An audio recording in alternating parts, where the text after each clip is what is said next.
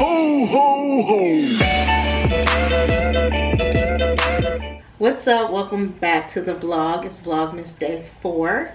I literally just got home not too long ago. I'm getting ready to cook dinner. I kind of already got some stuff going on. I got my rice and I'm about to steam some broccoli in my always pan. If you've never heard of the always pan, it's the bomb. I actually did like a mini review in my November vlog. So if you want to learn about it, click up there somewhere. I'll put the card. But anyway, tonight I was really craving like some Asian food. I wanted some Chinese food the other day, but because we live in a different area, I don't even know what's good out here. So I just was just like, I don't know. Well, I had to suffer.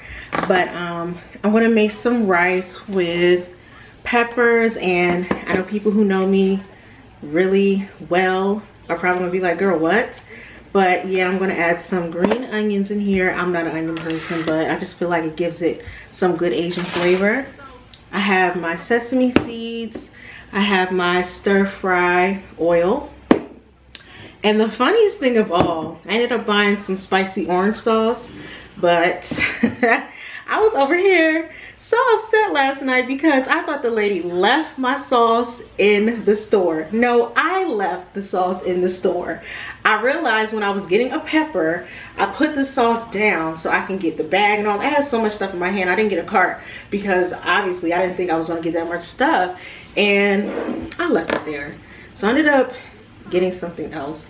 But I got my chicken here, I got my broccoli and my eggs. So I'm about to start cooking and get ready because we have Bible study on Zoom on Wednesday nights. So it starts at 7:30 and it's literally what? I think it's like, it's 7:07. So I need to hurry up so I can get everything together in time for Bible study.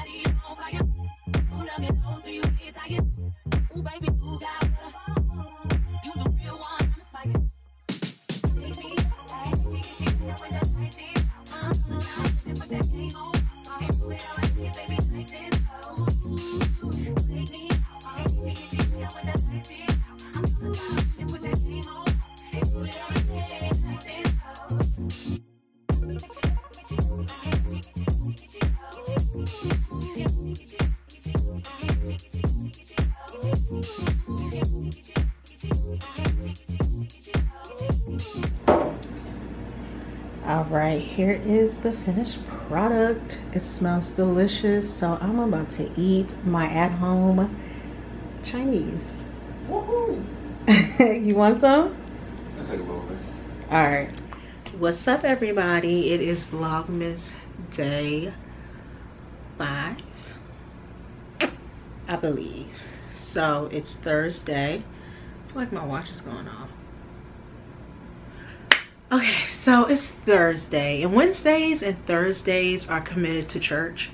We do Bible study and things like that. So yesterday was Bible study, and then I had to go to my church, so there wasn't much going on yesterday. Y'all just watched me cook dinner, and we do Bible study on Zoom, so that's always convenient because you can kind of cook and listen or do laundry and listen, so it's so convenient. So those are a few good things about the pandemic. But today, not much going on. I did want to come on here and show y'all what I got from the candle sale. Actually, to be quite honest with y'all, I didn't even buy any for myself. I bought them as gifts. However, they messed up my order because Candle Day online was chaotic, completely chaotic. So what happened was, so with Candle Day online, they literally put you in a queue. So the night before, they did like a members only type of sale or like access, like they get first dibs, and everybody isn't a member. Like they have like this club or something like that, and you have to be in a certain area. And I live on the East Coast, and I don't even think the East Coast is a part of Bath and Body Works little membership. So I think that is so rude. Y'all need to get it together. Anyway, the night before it was like a members only early access, and then the next day, Friday, they had candle day, and it was also Saturday. You can do it online or in the store. Anyway, to make a long story short, they had a queue. So you sit in the queue. I did it like 7:30 in the morning because I get up around that time. So it was like 7:30 in the morning, and I got in a queue. My queue said 6 minutes. The night before, me and my girls, we were trying to look, and it was saying like an hour and 40 minutes, something crazy. But anyway, when I got on the website, it was 7:30, and my queue wait time was 6 minutes. So it went really fast. It jumped from like 6 minutes to 4 minutes, and then I was in the website or whatever. So I started picking all the candles I want. I check out, it keeps saying, oh, this isn't available, this is sold out. I'm like, bruh, like how are y'all displaying these candles, and then when you try to check out, it says it's sold out? So anyway, I tried to like repick all my candles because it disappeared in my cart, and then I ended up doing like 2 orders. So I have an order here, and then I have another order on the way. So I picked out candles, then I picked up backup candles for the people that I was buying for. So now I have options. But candles are like the perfect gift for anybody. First of all, the candle day was $10 and some change, so that's really not bad for Bath and Body Works candles. So they sent me my 3. Then I have 3 more coming, so I have 6 altogether. I really don't think I'm going to be keeping any. If I can give them out as gifts, I'm doing it. So if you're watching this and you get a candle, Merry Christmas. But anyway, I ended up picking up winter candy apple, and I love winter candy apple. I think it smells so good. The notes are candied apples, can't talk. The notes are candied apples, crisp pears, oranges with natural essential oils, and then sweater weather is always a staple. Like you cannot go wrong with sweater weather because it's good for fall and it's good for the winter time.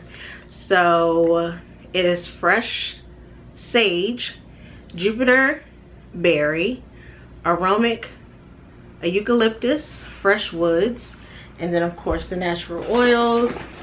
And then this one is black tie. This one is like I would say it's like a men's cologne. It smells like a man. So this one has like a really distinctive smell. If you like musky smells, this is for you. Or as they like to say on the internet, like it smells like a single man, and single ladies like to get candles like this. I wouldn't know, but I wouldn't mind putting it in our room or something like that, so it's not as feminine for my husband. So those are the 3 that I have. I kind of already know who I would get these for, but I have to wait and see what the other ones are, and then I can kind of make a decision. So again, candles are the perfect gift for Christmas because it lasts all year long. So before I end the vlog, I really wanted to talk about something that was like near and dear to my heart, and hoping that it reaches someone who needs to hear it. So I know for me, dealing with infertility is not easy, and in general around the holidays things are hard for people. Depression, anxiety, money issues, I mean a lot of different things. So infertility is also in the ranking of that, and a lot of people don't realize that. So I want to say, even for myself, it can get very challenging around the holidays when you are dealing with infertility and dealing with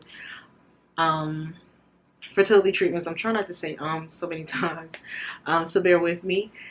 And trying to get pregnant, and then you see different people that you know, people that you don't know, shopping for their kids, getting their kids ready for holiday pictures, doing different activities, different all type of fun things, and you're just like, oh my gosh, I cannot wait for this. Even going to the mall or going to the store and seeing the cutest Christmas outfits, and you're like, oh my gosh, if I had a baby right now, I would buy this, this, and that.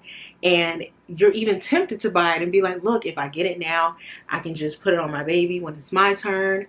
And, you know, they're not going to have it then. So let me just grab it now and I can just keep it in my stash. And I've done things like that too, so many different times, to the point that there are things that I've bought for my turn and I've given them to other people, you know, because sometimes you do get discouraged, or you're just like, you know, it's just better off for this person. And that's okay. And I think I've had this on my mind because one of my clients who I do a facial for, she gave me this book called The Trying Game, and it's getting through fertility treatments and get pregnant without losing your mind. And you literally lose your mind, you're emotional, you're hormonal, all type of things. You get anxiety and you get depression when it comes to getting pregnant and having to invest in so many different things just to have a baby. So I'm here to tell you it's not easy. I deal with it myself. But for me, Christmas is my favorite holiday. So all of that kind of goes in the back of my mind, and I'm just like so invested in Christmas. But for people who are dealing with it consistently and can't have an outlet and it's always on their mind, I'm here to tell you, breathe, relax, do things that bring you joy. Putting up the Christmas tree, seeing the lights, listening to Christmas music, watching Christmas movies, Christmas stories, things like that bring happiness, and that's what they're there for. Even funny movies that are like Christmas themed, like take the time to do things like that to get your mind off of the serious things and the things that really get you worked up and make you anxious and make you feel, you know, less than, or whatever you want to call it. I'm here to say that you have to speak it into existence. You can't say what if in the back of your mind. You're like, okay, this hasn't happened for us, but as you're talking to people, you're like, oh yeah, it's good. No, you have to 100% think in your mind, feel it in your heart, feel it in your soul that it's going to happen, and manifest these things. If you are a Christian or, you know, believe in God, pray on things like that. Ask God to help you in that area. If you deal with the universe and things like that, maybe ask the universe to give you a sign, or ask the universe to, you know, calm your spirit and allow this to be a time that you just really relax and just be in the moment. So I'm telling you, if you're in the store and you see something you think is cute for your baby when it's your time, get it. If it's a toy, an outfit, don't let people discourage you. Don't let people say that, oh, it's a waste of money or it's a waste of time. Why don't you wait? No, this is your journey. And if that's something that makes you happy or brings joy to you, then do it. Absolutely. You can also look into like different Facebook groups. I've been in a few, and sometimes that does help when you're surrounded by different people who are dealing with the same thing that you are, and you can connect with them. That's also a really good idea. Make sure you have supportive people in your life, supportive people in your family. I know that's hard. Some people like to say that their family doesn't support their decisions or understand what's going on, but find at least one person that you can kind of link with and really have them in your corner for times such as this when you're not feeling good. And even if you have a spouse or someone that you're with dealing with these fertility treatments, maybe go on a vacation, go on a staycation, or just take a day to yourself to just really relax. But the holidays should be an exciting time. So if you're feeling down, hopefully this helps. And people are always messaging me, asking me about things with infertility. So I'm always here to talk because I know how it feels. And books are amazing, especially books like these. This one is very lighthearted, funny, and then also knowledgeable. So things like that are really nice too. So I'm hoping you can enjoy this holiday season and keep it in mind that you will have your baby. Your time will come, but trust in the process, trust in the timing. So that's what I want to leave you with if you are dealing with that. But if you're at the end of this vlog and you watched it all the way through, thank you. I appreciate you. And I'll see y'all in the next vlog. Bye.